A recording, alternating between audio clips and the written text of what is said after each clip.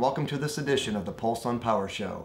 I'm Ed Merkel, and we are pleased to present to you this series of videos designed to demonstrate the key features that you should be considering when selecting a power supply.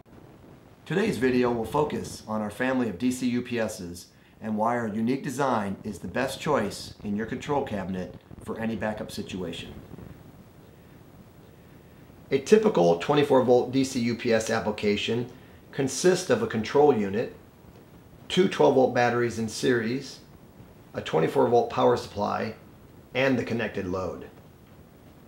PULS has taken this base concept and designed a truly innovative DC UPS controller that has several unique features.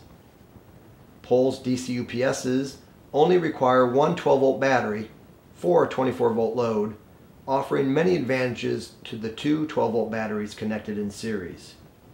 Cost, size, weight, and battery monitoring are just a few. All other competitive units use two batteries in series.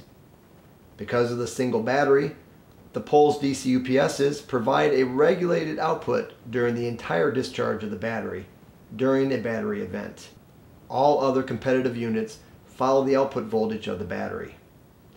Due to the sophisticated programming of the onboard microprocessor, the controller knows the state of health of the battery at all times and can signal when it is time to replace the battery. No one else can perform this task. PULS has taken our 24-volt DC UPS controller and added another feature.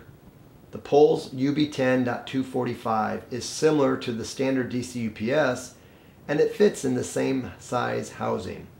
What makes this unit different is that it offers both 24-volt and 12-volt output. This 12-volt is perfect for applications that use radios for remote monitoring. We will demonstrate this unit today. As illustrated in the previous slide, the panel is laid out as such. Here is our dual output DC UPS controller, the single 12-volt battery, the power supply, the 24-volt load, and the 12-volt load. Before energizing the unit for the first time, the buffer time limiter and the end of charge dial should be set to the desired values. The buffer time limiter should be set to the time required to perform critical functions before the DC UPS shuts down. If the maximum time is desired, leave the dial set for infinity. For our video, I am setting the dial for 10 seconds. The end of charge voltage dial should be set to the temperature in which the battery is operating. We are at room temperature, so the dial is set for 25 degrees C. To make it easier to see during this demonstration, we will cover the light bulbs with this transparent material. Once AC is applied to the power supply, 24 volts is fed to the control unit, and the initial diagnostics occur to check if all is well with the battery and the wiring. If something is wrong, then the check wiring light will stay illuminated. However, if everything checks out okay, then the check wiring light turns off and the battery charging begins, which is indicated by the slow flashing green status light. The diagnostics of the LED are easy to determine as the indicators are printed right on the front label. The constant current charging method will continue until the battery reaches 85% of its charge, at which point the green status LED changes to a solid green. There is also a relay signal contact that closes when the battery reaches this charging point, and for this demonstration we have wired it to a light. Once the charging has reached 85%, the controller changes to a constant voltage charging method. At any point, if AC power is lost to the power supply, the controller immediately switches to battery without interruption. The green status LED changes to a fast flashing pattern, and the timing based on the buffer time limiter begins. The ready relay contact will open, and the buffer relay contact will close.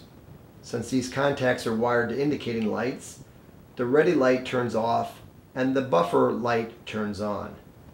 Because our dial was set at 10 seconds, the DC UPS will shut down after this time has expired.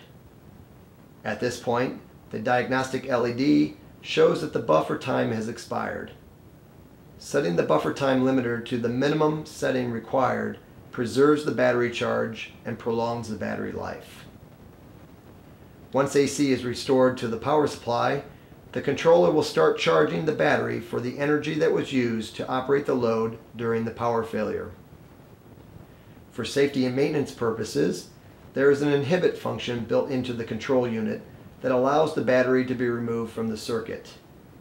If a 12 to 24 volt nominal input signal is applied to terminals 7 and 8, the unit will either not buffer when AC power is lost, or if the unit is operating on battery, the buffering will stop. To demonstrate this, I will flip the switch, applying the proper voltage to the inhibit circuit. If the AC power is removed, the control unit shuts the load down instantaneously with no buffering. However, if the unit is operating normally with the inhibit mode not disabled and the AC power is lost, normal buffering will occur. To stop the buffering, the inhibit is enabled and the load shuts down immediately. The inhibit function is indicated by the diagnostic LED. The battery will have to be replaced at some point, but knowing when is difficult to predict, as the number of discharges and ambient temperature can greatly affect the life of the battery. PULS has added a feature to the UPS which can indicate when the battery needs replacing. The replace battery contact will close when the internal program determines that the battery is not charging properly or is not holding the correct voltage. The process of determining a faulty battery takes about 24 hours, so a light is not wired to the contact for this demonstration. A simulated condition allows the diagnostic LED to show the replaced battery condition. PULS offers a variety of DC UPSs and 2 battery options, so please visit our website for more information. The advantages of the PULS DC UPS are that only 1 battery is required for a 24 volt load. This concept allows the longest battery life possible and prevents the need to find match batteries as replacements. A regulated output in buffer mode provides a more stable operation during the entire discharge of the battery. The replace battery contact can help determine when a battery needs replacing, which lowers maintenance costs.